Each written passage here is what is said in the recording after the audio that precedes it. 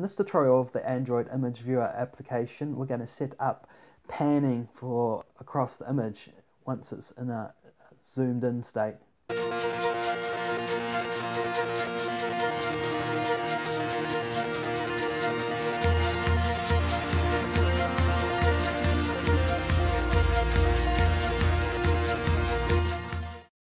Welcome to Mobile Application Tutorials. My name's Nigel. Okay, normally if you're zoomed in an image, you might want to scroll or pan across to another position inside your screen, inside the image. In the previous tutorial, you can't really do that unless you've got two fingers on, and it's not really a good way of doing it.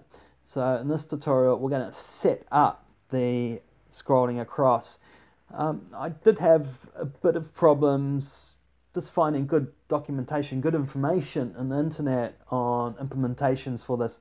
So this method's not perfect, but it can just give you insight on how to pan across.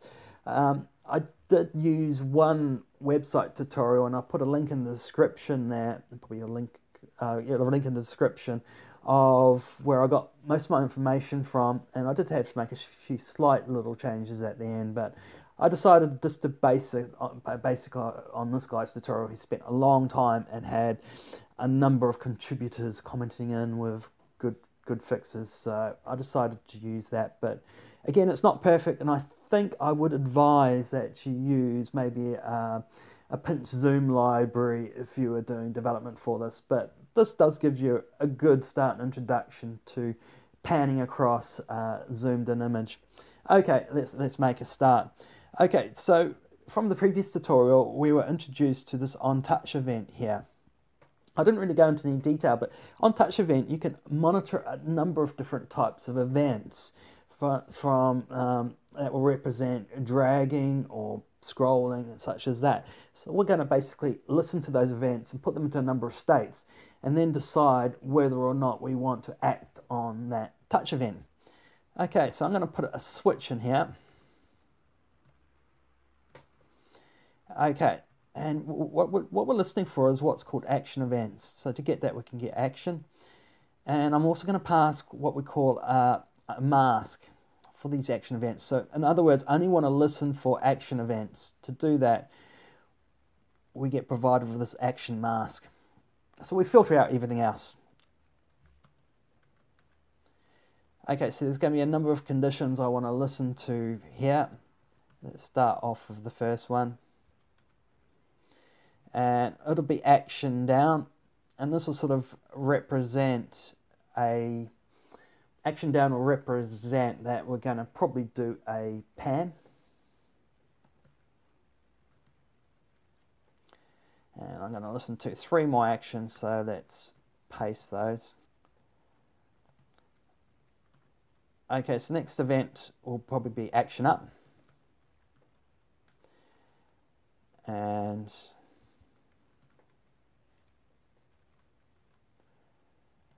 next event is going to be an action move. This is where we're going to do our work for calculating how much we're panning across. And the last one is a listen for an actual pinch zoom. And this is going to be what we call a pointer down event. Okay, now that we've got those 3 events there, we're going to set up a simple state condition. Basically, we want to know whether or not we're in a nothing state, or a panning state, or a zoom state. So if we go up here, I need to add some members just to represent those different states.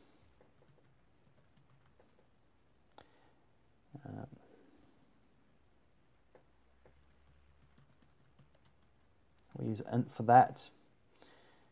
And first one, let's say none. It's not a state that we're interested in.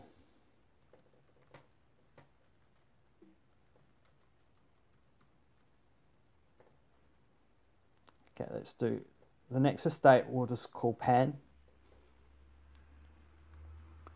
We're basically recognizing this state as panning across the zoomed in image.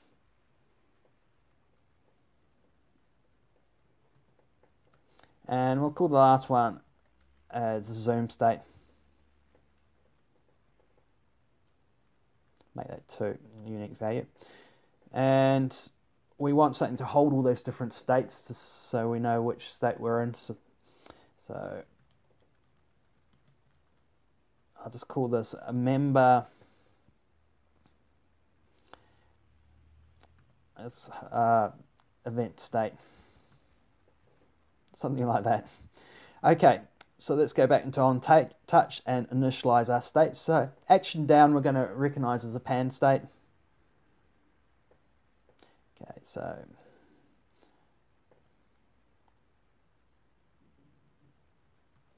we've called event state equals pan, and action up will be none,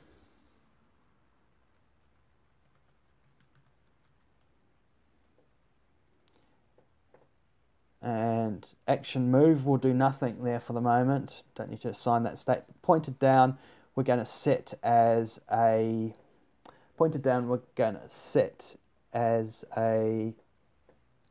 pinch zoom state.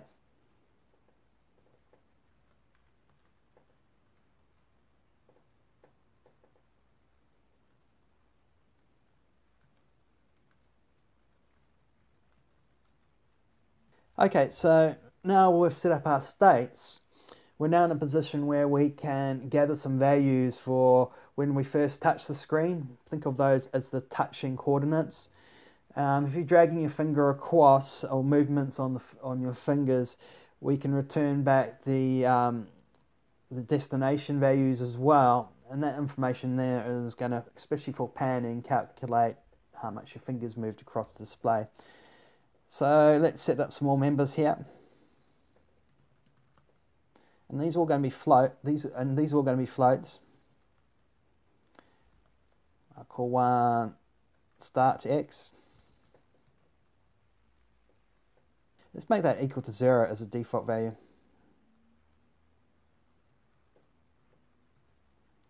And we'll do one for start Y.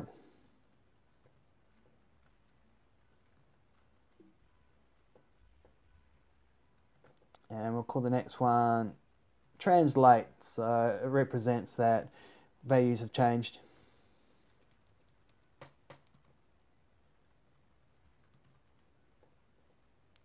Let's make that translate X.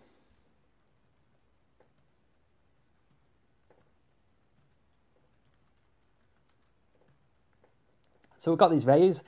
Let's go back into touch event and start setting them up. So the finger going action down is a pan event, so we're just going to give us some start values there. So let's go for start X. And from that we can call the event get X, and we'll do the same thing for Y.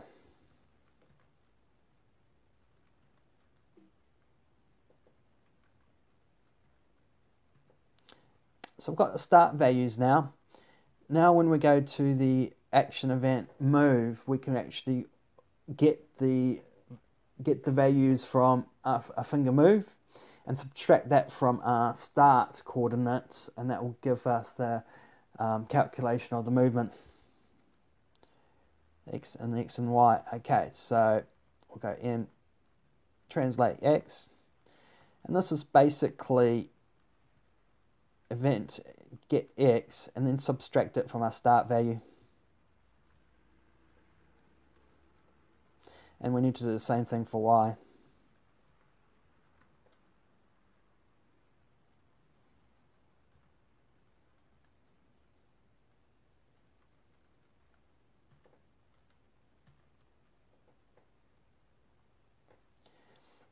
Okay, so we need to filter through events that are happening. We only want to act on a pinch or a pan. So let's put in a statement in here. And first thing we want to check for is if the member event state is a pan. And also if we're in a zoomed in state. We don't want to pan if we're currently just looking at the whole default view in its original size. So check to see if the scale factor is not equal to, and we do have a member for this, which will be min zoom. Okay, so only act on if we're zoomed in, do a pan here, and it's a pan event. And also act on our, we want to act on our pinch zoom.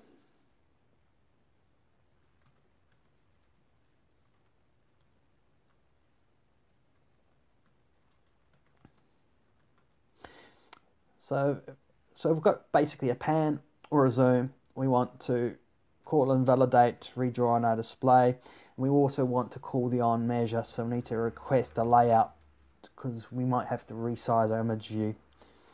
Okay, now these commands do have a bit of an overhead to them, and we are calling them in one other place, which is in the on scale here. So let's just comment these out. We don't really need them now.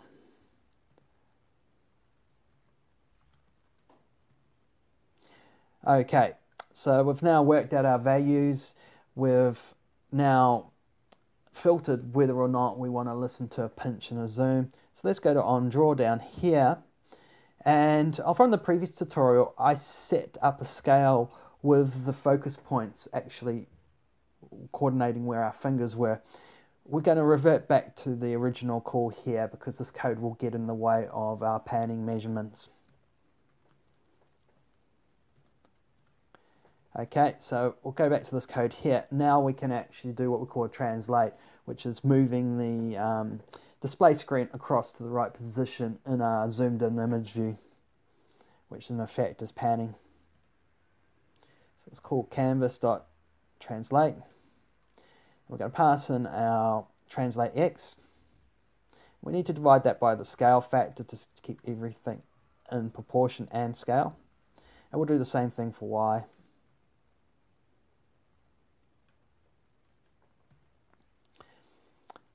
And that should be it. So let's try running this code and see what happens.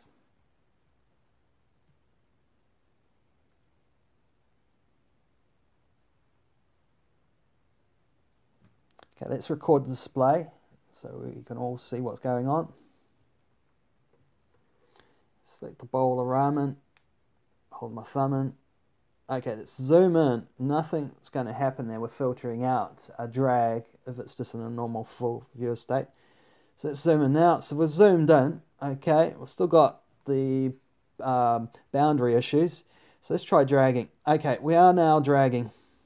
There is funniness when I first touch my finger on, but once I drag happens up, down, left, right.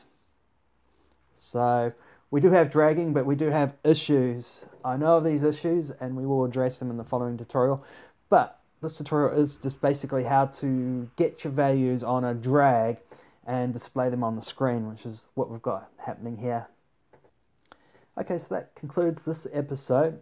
What we learnt here is we got more involved in the on-touch event and how to listen to different touch events such as action down, action up, and pointed down, which was basically representing whether or not we're in a pan or a zoom state.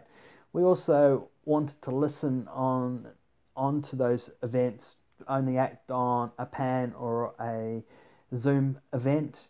And we done some calculations where we had the start values from one event and worked out the final movement values from the action move event and worked out our translate values there.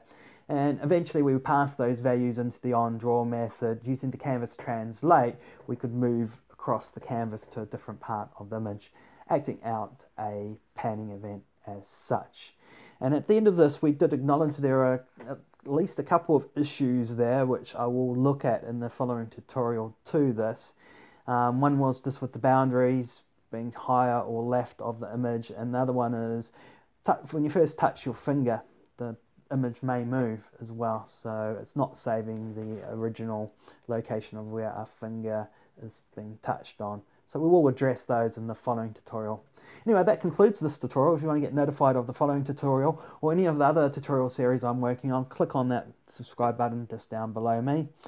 And surrounding me are my social media accounts. So if you want to keep up to date with all the news and events happening in the world of mobile application tutorials, by all means visit any of my social media accounts, and don't forget, just above me is a link to my homepage as well, my website, and all these tutorials are on that site as well. You can view the tutorials on that site, but you've also got descriptions of all the code changes, and you can actually get the code from Github. The information's up in the website postings there as well. Anyway, that's it for this one. Bye for now.